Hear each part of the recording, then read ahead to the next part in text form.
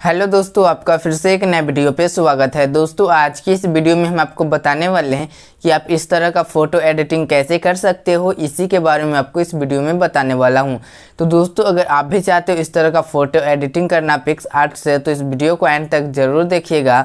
और अगर वीडियो अच्छी लगेगी तो वीडियो को एक लाइक और शेयर करके हमारे चैनल को इसी तरह के वीडियोज़ देखने के लिए सब्सक्राइब जरूर कीजिएगा। चलिए दोस्तों वीडियो को स्टार्ट करते हैं। दोस्तों जैसे ही आप पिक्सआर्ट एप्लीकेशन ओपन करोगे आपके सामने इस तरह का इंटरफेस ओपन होगा। अब दोस्तों आपको यहाँ पे जैसा कि आप नीचे में प्लस का ऑप्शन देख पा रहे हैं, इस पे आपको क्लिक करना है। क्लिक करने के बाद यहाँ पे ऑल फोटो का ऑप्शन देख पा रहे हो, इस पे आना है और जो भी फ़ोटो आपको लेना है, जो भी फ़ोटो आपको अच्छा लगे वो अपने गैलरी से यहाँ पे फ़ोटो को ऐड कर लेना है। तो चलिए दोस्तों हम यहाँ से इस वाले फ़ोटो को सेलेक्ट करते हैं। जैसा कि हमने थंबनेल में यही वाला फ़ोटो दिखाया था आपको, तो इसी को सेलेक्ट करेंगे।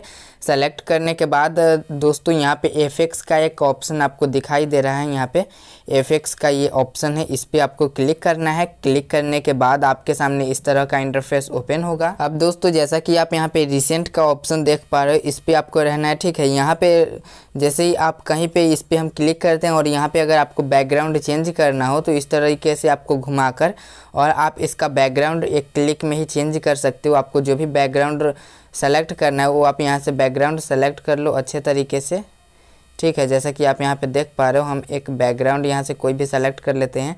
अगर आपको नहीं करना है बैकग्राउंड सेलेक्ट तो सिंपली आप उसी फ़ोटो को यहाँ से कर सकते हो। तो जैसा कि आप यहाँ पे देख पा रहे हो हमने इसका बैकग्राउंड सेलेक्ट कर लिया। आप अगर नहीं करना चाहते हो कोई बात नहीं, नहीं करना, मैं बस आपको करके दिखा देता हूँ कि आप यहाँ से बैकग्राउंड सेलेक्ट भी कर सकते हो। उसके बाद दोस्तों आपको यहाँ पे ऊपर में एक सही का मार्क दिखेगा, इस पर क्लिक करना है। क्लिक करने के बाद सेव हो जाएगा।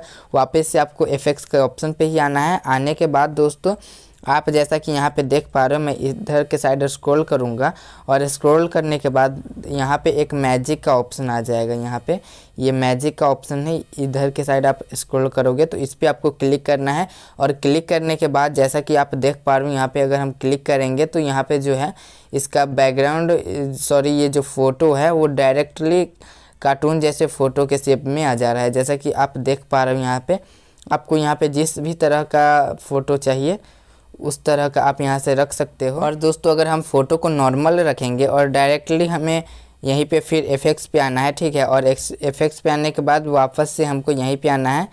मैं दिखा देता हूँ हम मैजिक के ऑप्शन पे, और फिर अगर आप यहाँ पे करोगे तो जैसे कि मैंने थंबनेल में लगाया था सेम उस तरीके से यहाँ पे बन जाएगा। तो आप उस तरीके से सब कुछ यहाँ पे सब बहुत से तरीके का जैसा कि आप देख पा रहे हो कार्टून जैसा इमेज है, जिसे कि आप यहाँ पे सेलेक्ट कर सकते हो। ये सब इफ़ेक्ट है कार्टून जैसा ही, जैसा कि आप यहाँ पे देख पा रहे हो।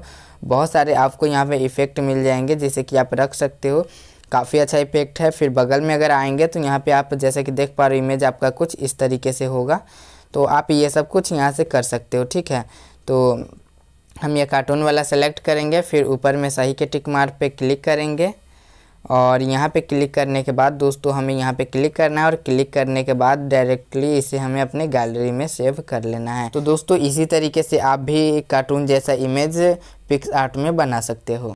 तो दोस्तों उम्मीद करता हूँ आपको ये वीडियो अच्छी लगी होगी। अगर वीडियो अच्छी लगी तो प्लीज़ वीडियो को एक लाइक और शेयर करके ऐसे ही वीडियोस देखने के लिए हमारे चैनल को सब्सक्राइब जरूर कीजिएगा।